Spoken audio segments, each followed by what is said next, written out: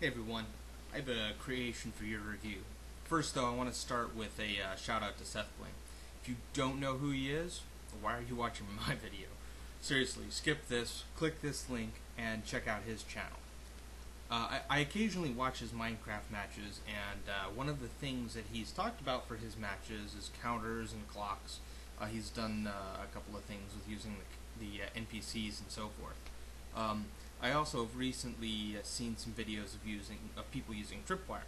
I thought about this in one of his recent Olympic creations and thought, hey, wouldn't it be nice to have an in-game stopwatch? I did a quick look around and found several clocks, but all of them are 1 second clocks. I didn't see anything sub-second. So what is this? This is an accurate sub-second, about 0.42 seconds per tick right now, that uses very little CPU. You might say, what do I mean by low CPU? Well, no pistons.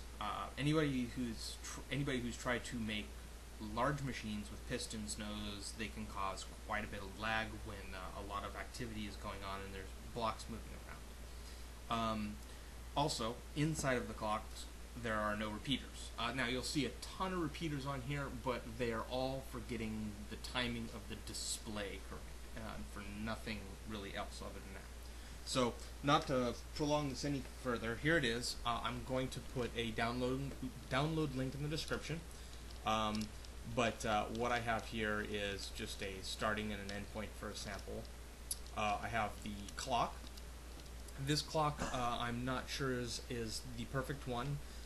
It's one that I came up with that just seems to be very consistent, quickly resets, and it doesn't burn out the redstone. And inside of each one of these counters are there's again nothing but wire and torches. So, and that continues all the way down the line.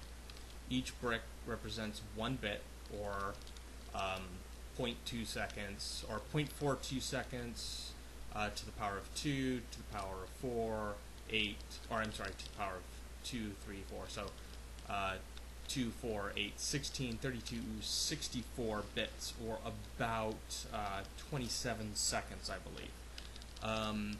And it can be extended quite a bit more than this. I know there's a limited range on how far you can take redstone, but if you were to loop it back this way, it'd be 64 times longer, or about 30-minute timer, just by flipping this over the other direction, bringing it down, and adding 6 more bits. And then you could take this bit, run it through some math, and do a nice little display. And again, all of these timers here, and you'll see when this rolls up to 100% here, when the clock rolls back to 0, they will all roll off at exactly the same time, and that's just so you don't get confusing results off.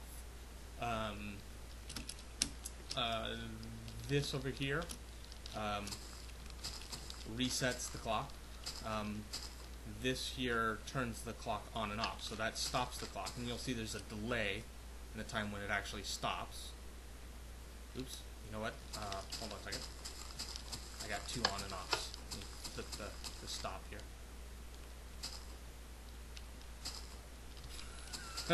Okay, well apparently I've broken that and I haven't tested that part, but that should turn the clock off. Oh, I see what I did here.